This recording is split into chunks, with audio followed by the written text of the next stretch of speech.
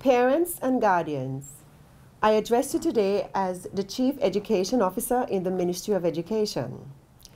We take the learning, health, and safety of our students very seriously. Therefore, every step we have taken over the past couple of weeks has been taken only after deep consideration and discussion with stakeholders.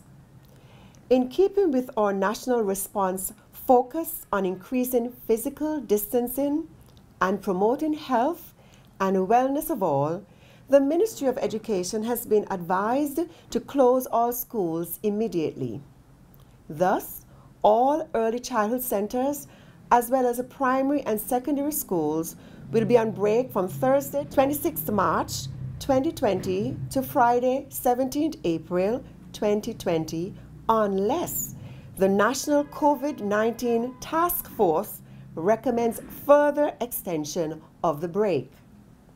You are therefore encouraged to continually check the visitor channel on cable television and or the Ministry of Education's website www.education.gov.kn for updates. To ensure that your children's education continues, teachers have compiled students' learning packages with review material.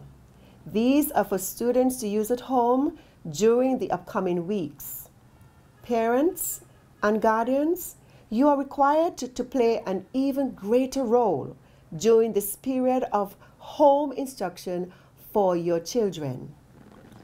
With respect to personal care, 1. Ensure your children wash their hands thoroughly and frequently. 2. Ensure children stay at home. 3. Have children maintain distance when interacting with others. 4. At this time, reduce towards eliminating all displays of affection, such as kissing, hugging, and holding of hands. With respect to children's continued learning, 1.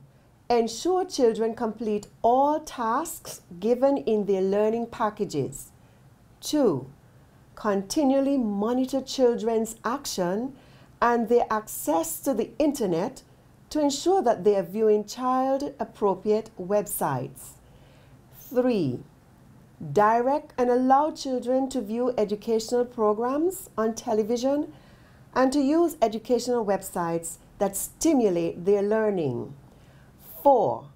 Periodically visit the Ministry of Education's website www.education.gov.kn for updates and other learning resources for students.